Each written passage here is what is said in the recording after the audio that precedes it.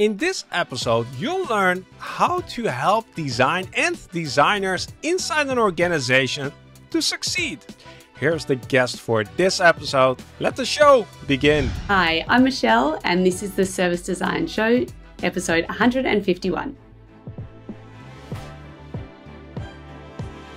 Hi, my name is Mark Fontijn, and welcome back to the Service Design Show. On this show, we explore what's beneath the surface of service design. What are those hidden and invisible things that make a difference between success and failure, all to help you design great services that have a positive impact on people, business, and our planet. Our guest in this episode is Michelle Walter, who's now the head of design operations at ANZ Bank.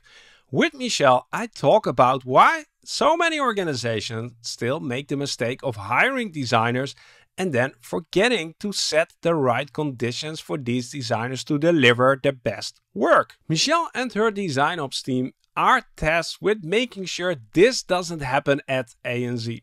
They help the organization to hire the right designers for the right job and then make sure that these designers are set up for success from the very get-go. As you'll hear in this conversation, creating these internal conditions has been a long journey that required a lot of patience and perseverance.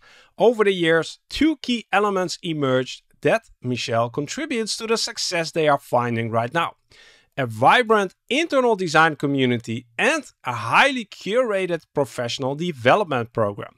If you stick around till the end of this conversation, you'll learn what it took to get this design community off the ground and really make it thrive, and all the secrets behind this development program. If you enjoy exploring topics like this that help you to grow as a service design professional, make sure to click that subscribe button because we bring a new video every week or so. That about wraps it up for the intro. Now it's time to sit back, relax, and enjoy the conversation with Michelle Walter. Welcome to the show, Michelle. Mark, thanks for having me. Yeah, really excited to have you on the show. All the way from Australia. We'll a little bit more about where in Australia specifically, but we're on the opposite sides of the world and time zone. So I'm happy that we were able to make this work. Michelle, the first thing I always start with is a brief introduction because I would love to know a little bit more about who you are, and I can imagine the people who are listening to this episode as well. So who are you and what do you do these days? Thank you. So I am Michelle Walter. As Mark mentioned, I'm from Australia, so quite far away from where you are, Mark. I live in Melbourne. I was born here, and I guess I have two kids. I have a new puppy, as most people did as part of the pandemic, bought a dog. Which is kind of like my third child, but she's great. And being in Melbourne, I love coffee and food, and now that we're all out of our lockdowns, I'm enjoying the freedoms that we have in this great city of ours. At work, so I work for ANZ Bank, so we are one of the largest financial institutions in Australia. They say that we're one of the big four, so there's three others that kind of compete in our space, and I head up design operations there. I've been there for 7 years. I came in as a contractor. I thought I'd be there for 6 months, and I thought, this is great. I can kind of try before I buy. I'd never worked in inside a large corporate before. But all these years later, I'm still there. So I lead design operations, as I mentioned, and I support, we have 210 designers that work right across our business. So quite a large community, probably one of the largest in Australia. When I started, we were 11 designers. So what's been really interesting about joining a bank is seeing, I guess, the progression and the maturity grow in terms of design, our capability, and certainly our community grow over those years. So there's never a dull moment, I have to say, when it comes to embedding design. Awesome. So this is going to be a great episode, and it's really surprising to me that I've been trying to get somebody from the DesignOps community on the show for quite a while, and it's been very challenging. I don't know why, because the DesignOps community seems to be thriving as well. So I'm happy that you're sort of the first one to create bridges between the Service Design Show community and DesignOps. I think there's a lot of overlap, and we definitely should be having more conversations together. Yeah. Yeah. I was going to say that's really interesting, because I would say the DesignOps community is absolutely growing. And it's probably been around for as kind of a discipline for probably about 5 to 7 years. But I think what's really interesting about what we do in DesignOps is if I go back kind of before it was kind of named as a discipline, there were lots of people and designers in particular, studio managers, producers, who are playing a similar kind of role, where we're really there to support and enable design to thrive within companies.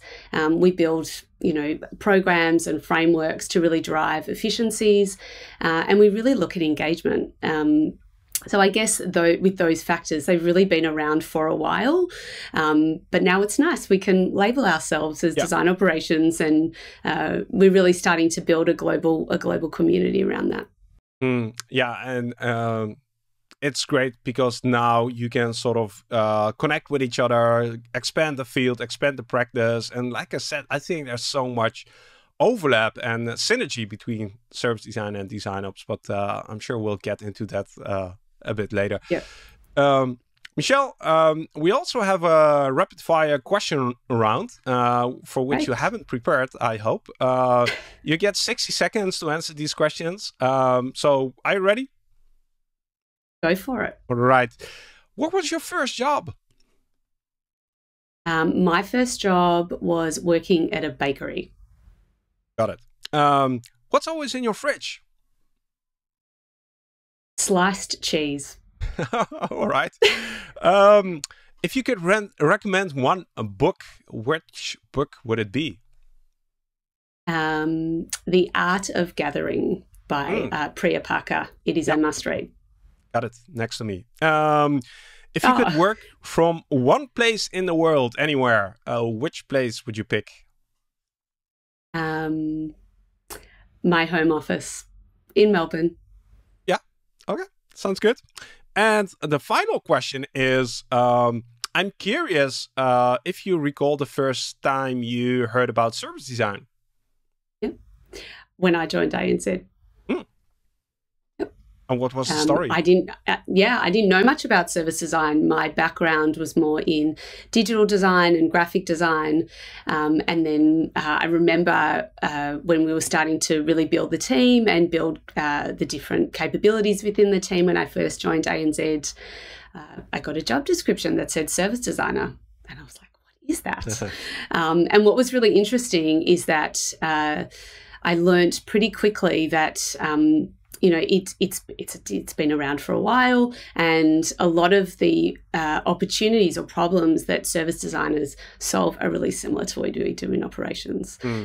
Thinking about all the different experiences and all the different opportunities and touch points along the way, and it really resonated. And I was like, I knew about this for a while, but again, it hadn't sort of been labelled in my own world. So it was nice to learn about that from very early on when we started recruiting designers within ANZ. Cool. So in preparation for our talk, you mentioned, and I'm going to get my notes here, let's talk about growing, nurturing, and inspiring designers within a large, complex organization like a bank. Yep. Correct? Correct. I love just that. Just a small topic. Yeah, just a small topic. And there is so much to unpack here, because I think one of the big challenges isn't per se getting designers into an organization, is actually keeping them inside the organization, which doesn't have a strong design heritage. So you apparently have some ideas on how to do that, and I'd love to learn more. But let's rewind the tape a little bit and go back to, how did you get started with this? What is your story? What is your journey? Great. So if I cast my mind back, it was probably about 4 years ago. And I'd started in, I had a new boss and pretty much a new structure for design operations, and thinking about how we were going to continue to scale design at ANZ.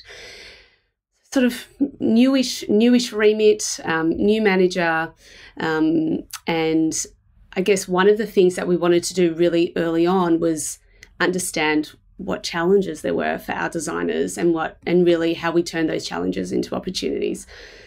So it was all great designers. We ran a series of interviews. We sent out a survey, and we really started with discovery.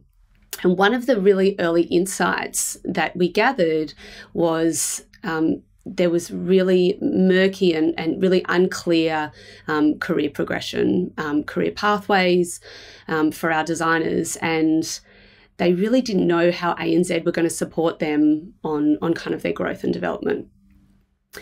So it was almost like this golden nugget that was given to us, and it was really clear, and quite a few of our designers were really passionate about working for an organisation that truly supported them and nurtured them and helped them grow. So we took this, I guess, what seemed like a relatively small idea. We developed a how might we statement about really focusing on supporting our designers on their career aspirations, and we spun up a project. We were good citizens. We wrote a brief. We thought about our stakeholders, and really from the get-go, we found the right sponsor, and luckily it was our Chief Design Officer, and he was 100% on board with the program and I guess the brief that we were looking to develop.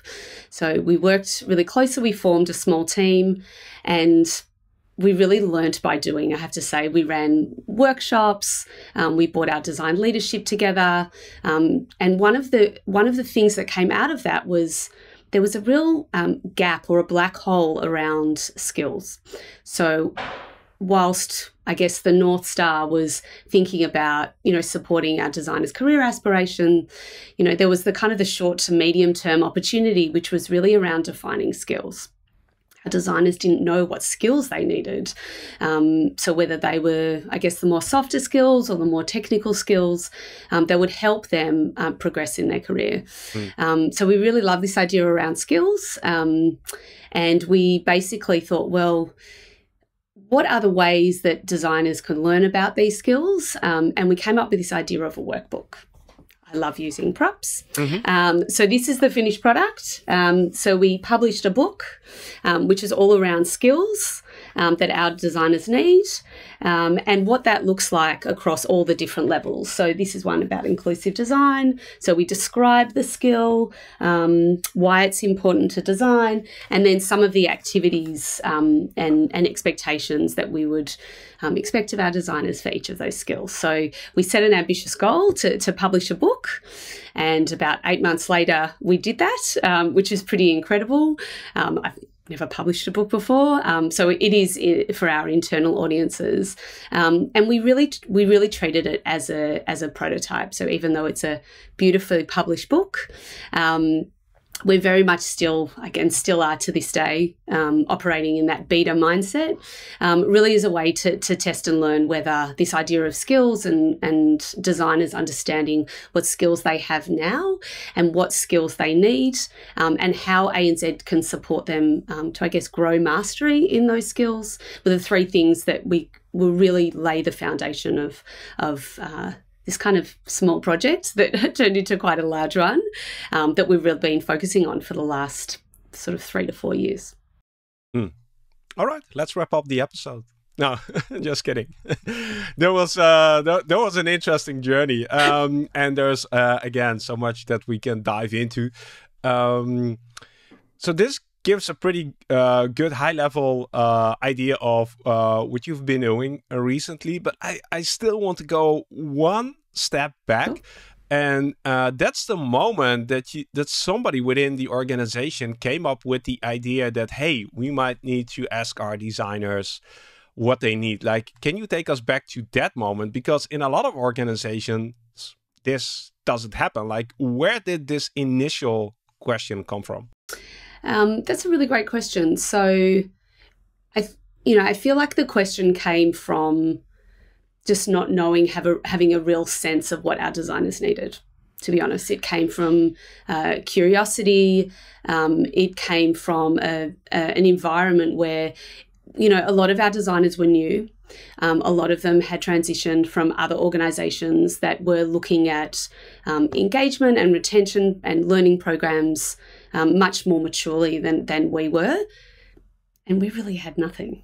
We had a lot of, I guess, more generic frameworks that ANZ have developed, which absolutely served a purpose for the broader community. But there was nothing really that spoke to designers in a language that they understood, that was easily accessible, and also designed for accessibility in mind as well. So I guess it was just a bit of a blank canvas. So it was definitely a need with, a gap in what we were seeing in terms of what we could offer our designers. I guess the other point is it became a really important part of our recruitment strategy.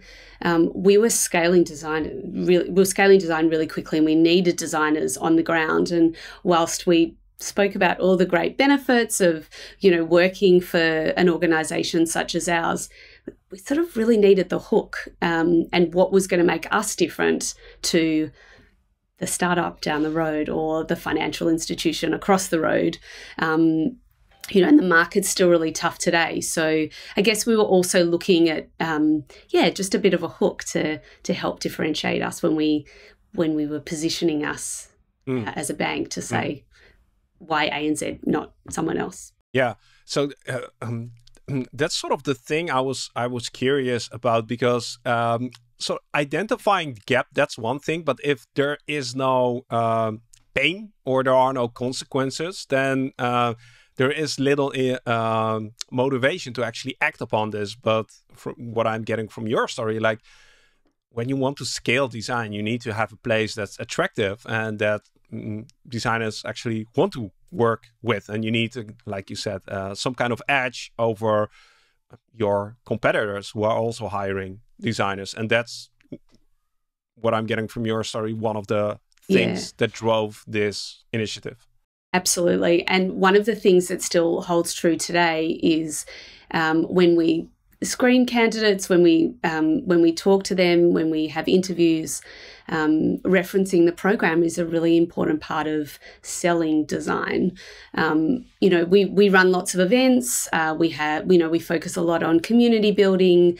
We focus a lot on tooling to help with efficiencies with our designers. But at the end of the day, I think one thing that I've learned is that our designers want to feel like the organisation generally cares about them. And I guess for us, it was a really effective way to say we care, right from, when we're interviewing designers as that kind of key differentiator, but really delivering on that promise via this program and other initiatives that we do around growth and development. How would you describe the situation sort of before the program? And I'm especially curious to what was the expectation of the organization when hiring designers? Because apparently there were designers prior to this, and they were sort of put into this huge, complex machine. What was the expectation back then when hiring designers? That's a really great question. So pre the program, and I guess pre my time in design operations, because one of the things that we do is support the recruitment and onboarding of designers. It was a bit of a wild west, I have to say. We understood that the business wanted to hire designers, but it was kind of every man for themselves. And we had a lot of hiring managers that didn't necessarily come from design who wanted the help from the organisation, but we just didn't have the expertise. We didn't even really have an interview guide that really spoke to simple things like a portfolio presentation. Designers should present their portfolio or case studies. So it was really sort of everyone to themselves. And I guess the opportunity that we saw in that was to streamline the process, build, a proper interview guide. But really the outcome was quality. So we had, quality designers that were fit for purpose. So again, to answer your question, going back, we had designers placed in the wrong team. We had designers placed in teams that had hiring managers that, for no fault of their own, thought that they understood what they were hiring for, and then landed with someone completely different. So obviously education was a really big part of what we focused on when we were looking at, I guess, a new way of recruiting designers, and it's speaking in a language that not only we understood, but non-designers as well. There is, it makes a lot of business sense to actually do this and streamline this process, make it more efficient, optimize it, make sure that the right match is there. But I think the most important part is probably that you're sort of making sure that there is less human suffering, because when you get hired on the wrong team or for the wrong position, like, designers burn out and they leave, they get frustrated. So I think that's the biggest win already, what I'm hearing from your story. Yeah, absolutely. And we take a lot of time when we're looking through CVs, when we're writing job descriptions, interview process, particularly if it's for a more senior role. Our Chief Design Officer participates in interviews. So we have gone from a space where, it was a bit of an unknown territory, and, you would go on our intranet and hope that you would find some kind of interview guide or some kind of framework that you could leverage. And we've moved to a place where we have one source of truth. So everything is on our design playbook. We have our Chief Design Officer involved and who runs a pretty rigorous interview with a more leadership or senior positions. And we have a whole onboarding program as well off the back of that. So an incredible amount of efficiencies. But to be honest, it took years to sort of get it right. And we're still learning. The market is incredibly challenging at the moment, and the way designers even want to be interviewed is different. I mean, you look at a screen, it might be more panel style interviews. So how do you make it inspiring and engaging for them when they're potentially, and you're potentially looking at a screen all day? So yeah, lots of opportunities, particularly around the recruitment space for us. But you're absolutely right. And we had this very much early on, hiring the wrong person or for the wrong role caused a lot of reputational damage as well, and you go back to square one. So you have them join, you've invested weeks of time, and then they land and either they're not happy or the hiring manager, there's a misalignment there, and then they leave. And then you've got to kind of go back again, which is pretty tiring. Yeah. So we just try as best we can to set A and Z up and the designer up for success. And that takes time, but we're happy to invest in that prior to them joining. Well, like, not investing that time, the alternative is what you just described, even worse. So it's right. I'm curious to hear about your practical, what is it? The things that you have found that work for you. And you've mentioned the program already a few times. Sounds like something very mystical, but I know it's very tangible. So maybe we can dive into, and I know that you have 2 stories, into the things that you're doing today to grow, nurture, and inspire the designers within ANZ. So I'll probably talk about the second one first. So again, thinking about the opportunities as we were scaling design, building a community was really important. So we are an organisation of 45,000 people. So 210 designers is relatively small. So feeling a sense of connection and belonging, particularly for a creative community, was a huge opportunity for DesignOps. And it's still something that we continue to work on even to this day. So how do we foster that, particularly with so many of us being online? And we do have I guess we are a global community, so we have teams in New Zealand and also in India. So focusing on that sense of feeling connected, is really important. So a couple of things that we tried really early on was this notion of events and experiences. So we essentially have 3 signature events that we run throughout the year to really foster that sense of community. They all are now done online, which is great because it means that anyone can dial in at any time. I have to say that, you know, booking a meeting room and catering and all that all those kinds of things always took extra work. But I think being online has its advantages. So we run events, and the 3 events we run really focus on 3 sort of different aspects of building community. The first one is we call it our Design Monthly Meetup, and that is essentially an event that we run on the last Thursday of each month, where we scour LinkedIn and our networks to try and find inspiring speakers. We have a range of topics. It could be about design, it could be about innovation, accessibility, leadership. We really make the topics quite broad, but it's a really great way to bring our community together for an hour where they'll come to learn, walk away with something, and as I mentioned, feel inspired. So that's kind of our first event that we run. We also run a town hall, which is our, an all hands, and that's a really great way to not only get organisational updates, but also a bit of a showcase as well to see what other teams are doing. Whilst we have a lot of designers in our community, getting visibility on what everyone's working on can be incredibly challenging, I have to say, and there can be a lot of duplication of work or work that other teams could potentially leverage. So a really great way to kind of foster the work, create more conversation around the work. So that's a really great event, and we run those every quarter.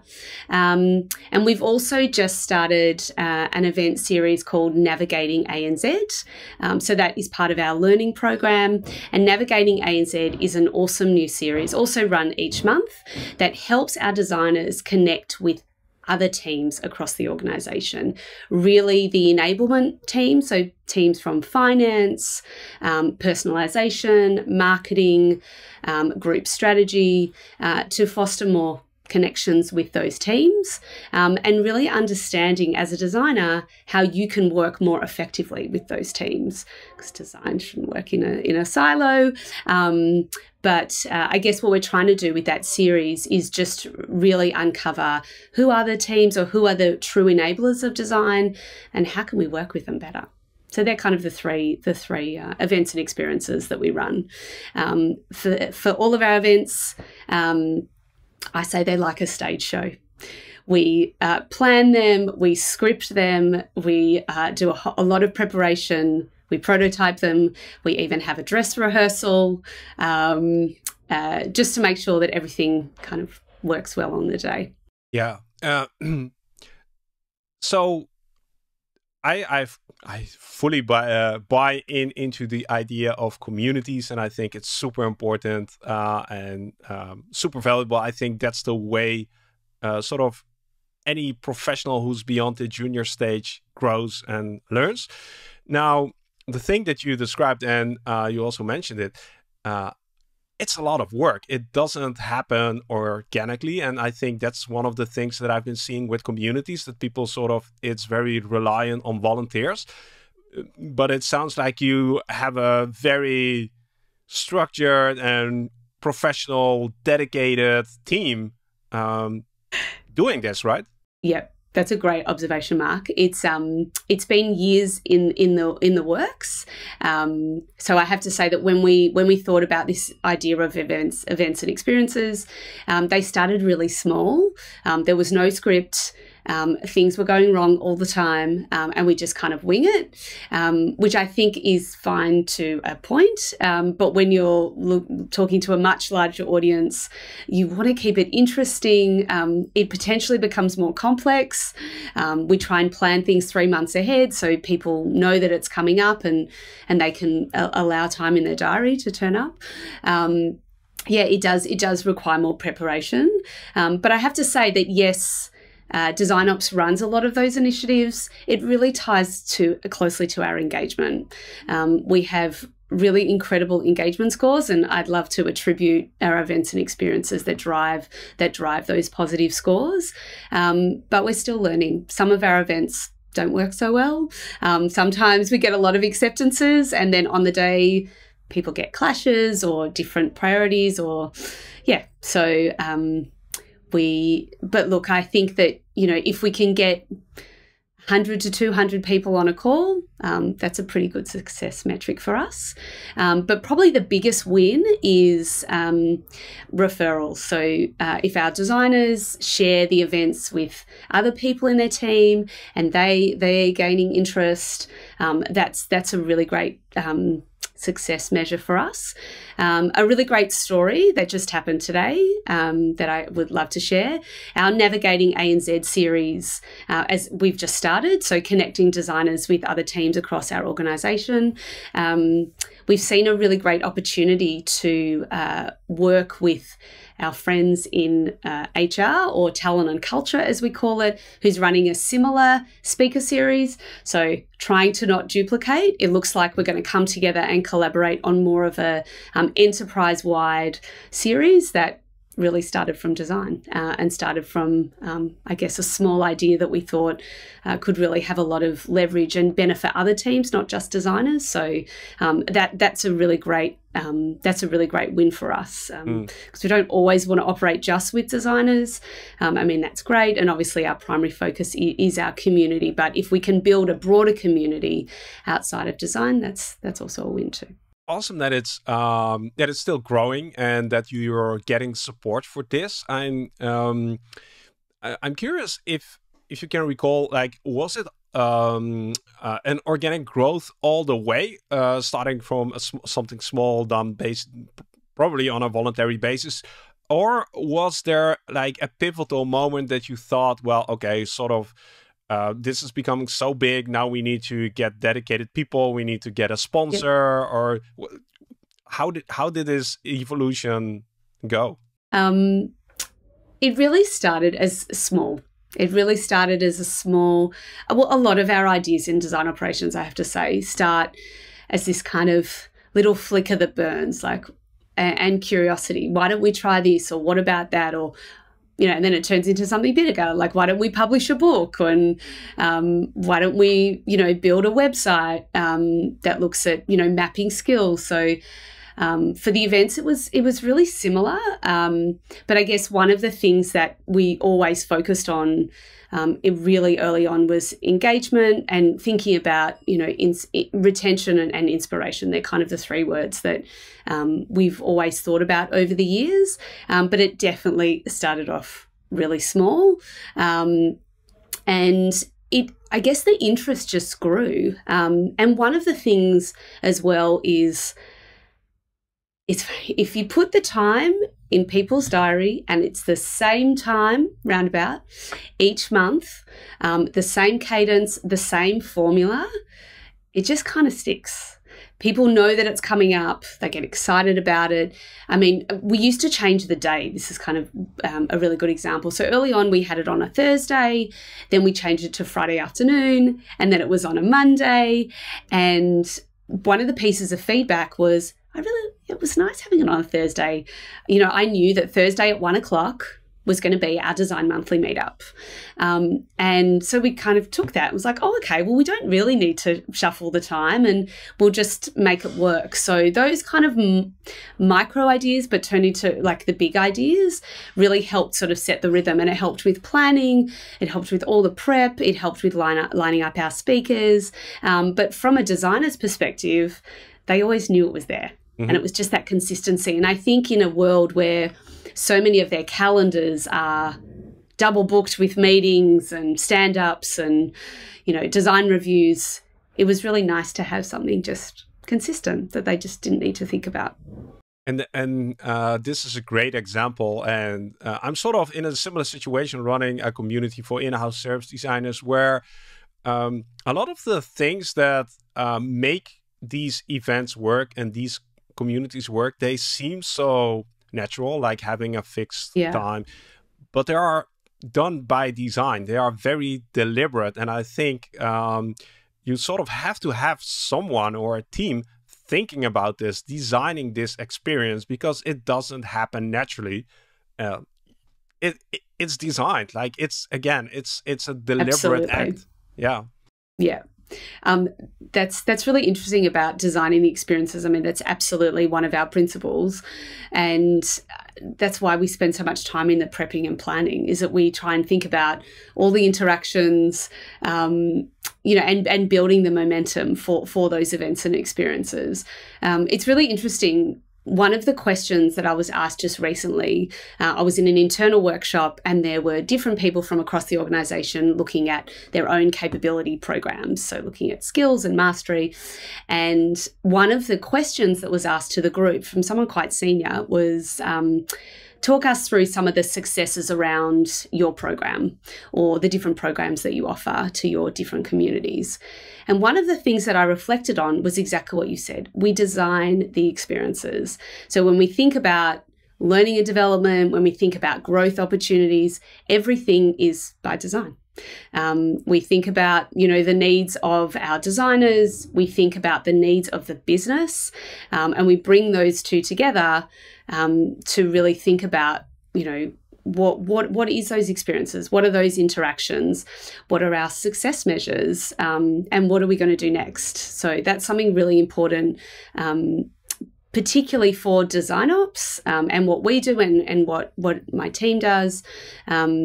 I think that's being really intentional about where you're at and the problem, and then thinking about how you're going to deliver it, and celebrating those wins, losses, and learnings, I guess, is really important as well when we think about that end-to-end experience. Yeah, absolutely agree. And like you said, it can start out small, organically, and just winging it, but really quickly you sort of see that this needs love, time, attention to take it to the next level. So, okay, community. Awesome to hear that it's a vibrant community and that they are engaged and that it's still growing. I would love to also hear a little bit about your second adventure. Okay, so the second one was really around our learning program.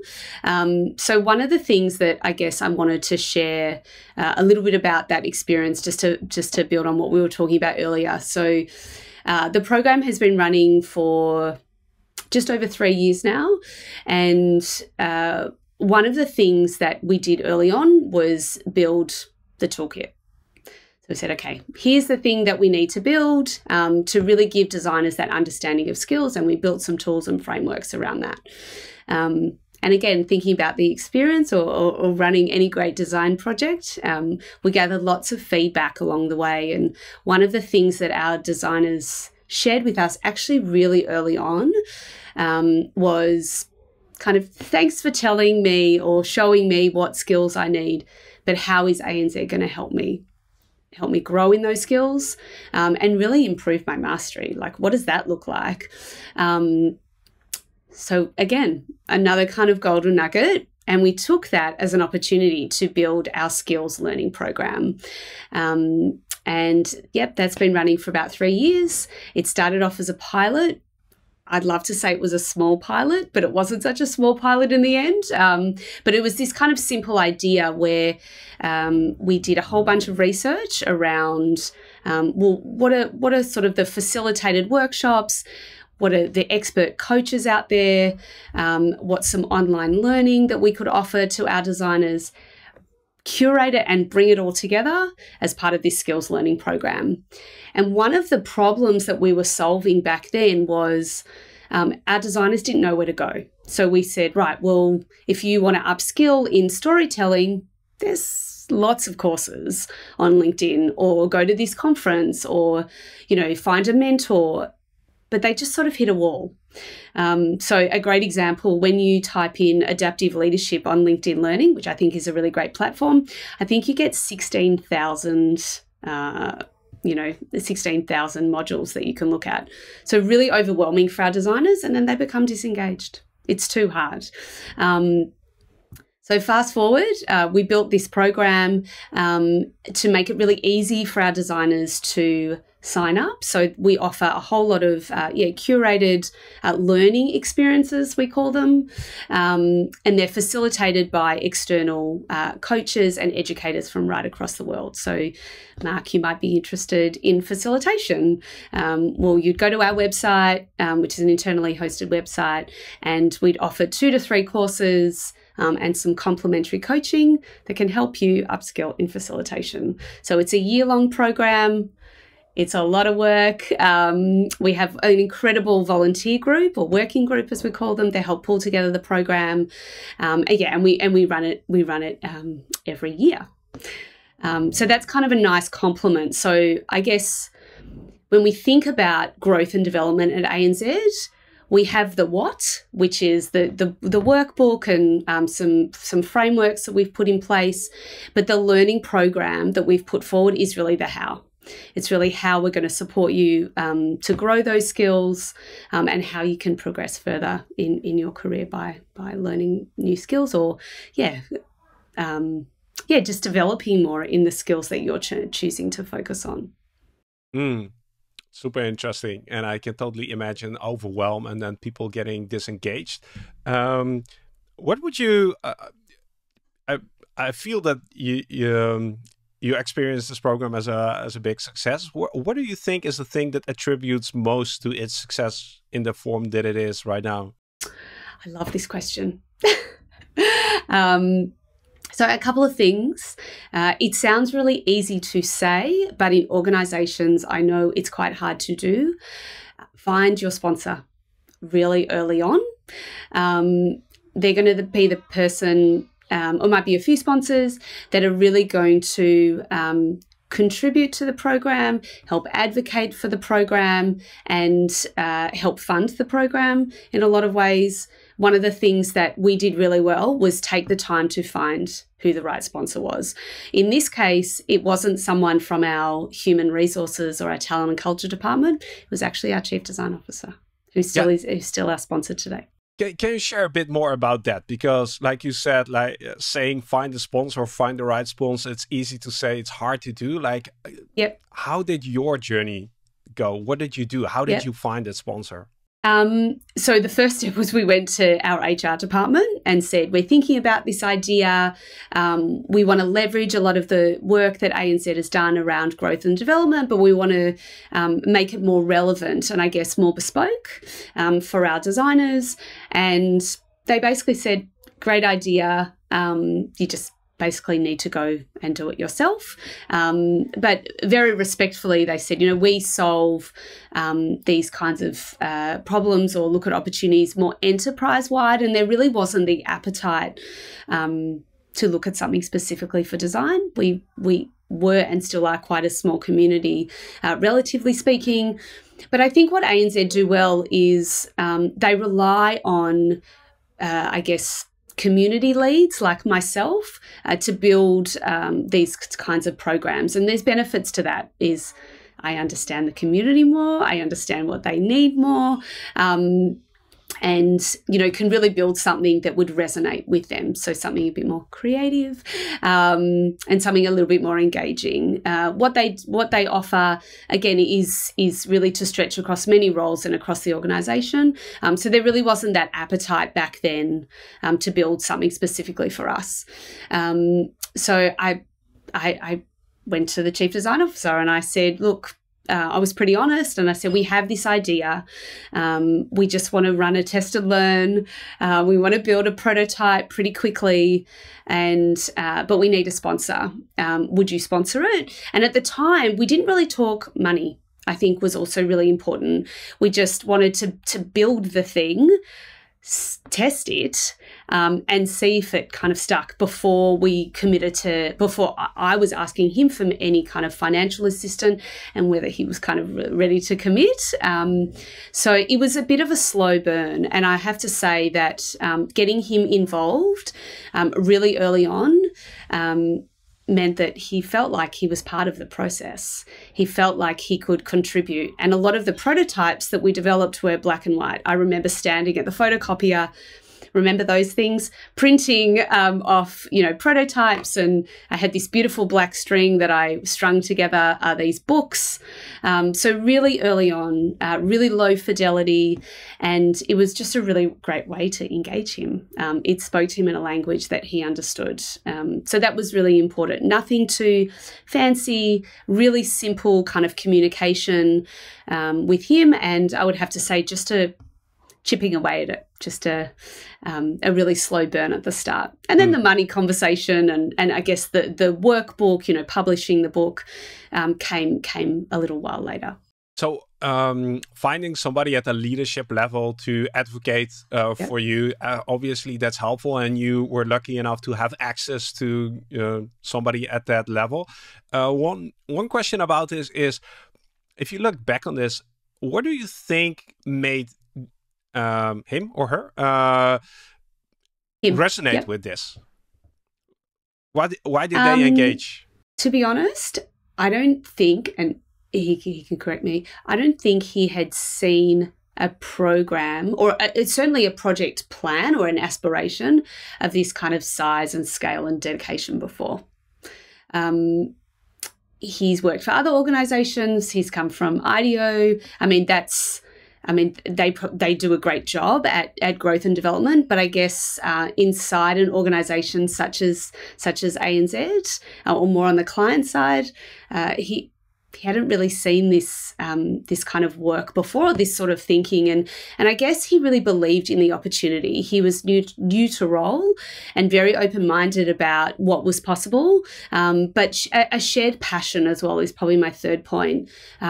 Really passionate about not only embedding design, which is, such a big term and loaded, at times, but really building this sense of community, and he would say building a world-class community inside an organization. So huge aspiration. So I guess it was a little bit easier for what I was trying to sell in terms of this idea of this learning program.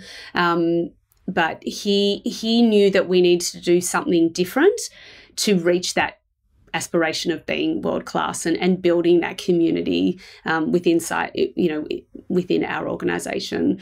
So that's not to say that he was 100% of a believer from the first go, but he certainly saw an opportunity to build something different, to build something that would speak to designers, and he definitely resonated with, this test and learn approach that we were taking to seeing if this thing would even work. Yeah. And what I'm hearing or getting in between the lines is it connected with his agenda. You were helping him to achieve the objectives that he probably was set out to achieve, and that makes it so much easier, like compared to your conversation with HR. Like they had or have a different agenda, and then it's really hard to get sponsorship. You have to find the person who you can help achieve the thing that they want. Yeah, absolutely. And I think you raise a really good point. So it's really understanding what that business need is or what that strategic objective is. I'm really grateful that part of our design strategy, part of our vision is to build that world-class design community. And the Chief Design Officer is a pretty smart guy, and he knows that doesn't come, without work and that preparation and that dedication, and really having DesignOps to enable building that community. I think is one step closer to achieving that. I might be biased, but I think it's true. I'm anything else with regarding to success and factors that have contributed to success? I think one of the things that we do really well is we get feedback. Throughout our learning program, we have a pretty rigorous feedback process. We do a really lovely activity where we interview and film a lot of our designers and our stakeholders prior to the program starting. And then 12 months later, we capture some testimonials. So it's really fulfilling to see where people started on their learning journey and where they kind of end up in 12 months.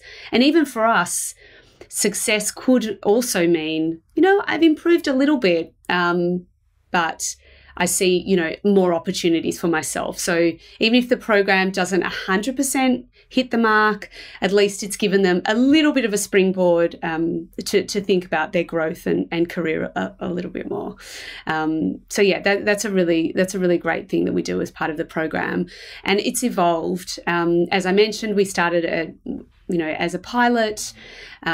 We had a very small amount of money. We leveraged a lot of our partners as well. So a lot of our software partners ran workshops. We used a lot of LinkedIn Learning at the time. And so 3 years later, our budget has almost tripled, and the program has evolved. So I think this year we're going to run, I think it's 114 events. Last year we ran almost 90 events. And the first year we ran about 50 events. So when we say events, they're sort of workshop sessions where you can kind of sign up for. So yeah, it's grown. But one of the things also that has been incredibly successful is we've made it really easy for our designers. We've made it really easy. We put a program together. It's like running a festival. We put a program together all the times. We put educator information, and we basically say, go to this website and register here. Yeah, we've made it really easy. Yeah, and making it really easy is really hard. That's the thing. That's right. That it's a lot of work to make this easy. Yeah, it's a lot of work. So yeah, we formed a working group. So there's myself and 5 others, an incredible, passionate group of designers that have come from the community. So one of the things that, I guess an ambition of mine last year was thinking about how to grow the program and how to add more workshops and content. And I could have done it with our smaller team, but there was a lot of volunteers who wanted to help build the program and really believed in it. And what we've done in 12 weeks could have easily taken 12 months. So I'm really grateful to them. And I think they've learned a little bit along the way as well. So it's been great. Yeah. So just to put this into perspective, like you've been at it for at least 3 years, maybe even 6, depending on how you count. You're dedicating yourself with a team of 6 people to this. Like this doesn't just fall out of thin air. Again, I think I'm trying to stress here that it requires time, attention, dedication, intention. So a few questions that are still left on my mind about this. Right. Knowing what you know now, if you could start all over, let's say you move to the Netherlands to a different financial institution and they ask you to set up this thing, what would you do differently if you could start over? I would do what I'm doing now, which is I would stay much more focused on the things that matter. And I would try as best I could to focus on 3 things that are really going to create impact. If I go back 6 years, there was a task at hand. I needed to operationalize the team. I needed to, think about how we work. I needed to think about tooling and processes and really getting the engine running. But that took years to be able to, I guess, focus on kind of 3 key things. So if I had my time over, I would, I guess, set up the practice and take what I've learned and set it up much faster, operationalize, get that engine running, keep the lights on much quicker, and be a bit more brave, I think. Spend a lot of time, just trying to perfect those processes, whereas, I probably should have been a bit braver back then. but yeah, just being a lot more focused. So thinking about, what I mentioned before about what do the designers need, what do the business need, and how can DesignOps support that to deliver value? Having that clarity has taken me years, I would say. If I had my time over, I would think about what's the most efficient way to operationalize this community so that I can really focus on what designers, the business need, and I guess the DesignOps function to really create value. Is it possible to be more efficient at the start, or do you actually need the time to explore? Yeah, I think there's always ways. I think leveraging the community more, working with other teams outside of design. So it's talked about so much, but really breaking down those silos. So really understanding how your risk function works, really understanding how finance works. You can run so much more efficiently. I think I took a lot of things for granted or didn't really understand coming into an organisation such as ANZ, the importance of those partners or those enablers that sit outside of design. So I think that, to be more efficient, you need to take the time, absolutely, to really understand your world and the context that you're in to ensure that design can be successful and the work that you're doing does have that impact, to be efficient. All right. Now, what's next? What's coming up? What's on your bucket list?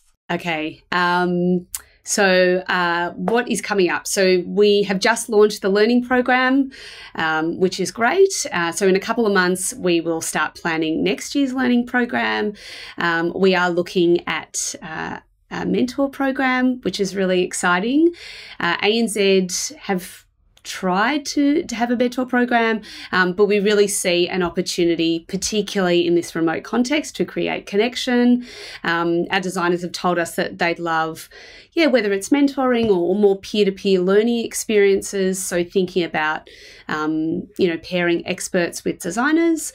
And the final thing is we're going to hopefully publish version 2 of our workbook. Yeah. This little beast. So we're looking to do that next. And will that workbook be available publicly? The vision was to always make it open source. So I'm going to say yes. Look, the workbooks had a lot of interest over the years, which is really amazing. And it's fantastic to see how it's evolved and the feedback that we're getting and also the skills that are changing since we first launched the program. So a really great example is one of our designers a couple of months ago said to me, I've just joined ANZ and I got a copy of the workbook because we give it to them as part of their onboarding. And they said, it's interesting. It talks about facilitation, but it doesn't talk about remote facilitation. Have you thought about adding that as a skill? Like, absolutely. So obviously the book was published before the pandemic. So it's really interesting to think about what are those skills that are really going to sort of future-proof our designers, whichever way they work. So whether they are fully remote or hybrid, or we all kind of return to face-to-face interaction. So there's a whole lot of skills that will be added to the book. So currently the book is 126 pages. I'm envisaging it's going to be a little bit thicker by the time we get to version 2. Cool. We'll definitely share that one when it's ready or when it's online. And maybe we can make it version 3.0 into a collaborative thing from the entire community. Michelle, sort of wrapping up, what do you hope is the one thing people will take away from our chat? I really hope that this has inspired everyone on the call to get under the hood a little bit around how design works and I guess functions within a large organisation. And I also hope that you walk away with more of an understanding of design operations, I guess what we do and how we deliver value to not just our design community, not just our Chief Design Officer, but I guess ANZ more broadly when we're thinking about really, embedding design within organisations. Awesome. Thank you. Thank you for sharing that. Thank there are you. still so much on my notes here that I would love to go over, but maybe we'll do a sequel episode someday. Sounds Michelle, wonderful. thanks for coming on and sharing this with the Service Design Show community. I hope that we'll be able to create many more bridges between DesignOps and our little community over here. Thank you. Thank you so much for having me. It's been wonderful. I really hope that you enjoyed this conversation with Michelle and got something useful out of it. If you did, leave a short comment down below with your biggest takeaway. Thanks so much for watching to the Service Design Show, and I look forward to see you in the next video.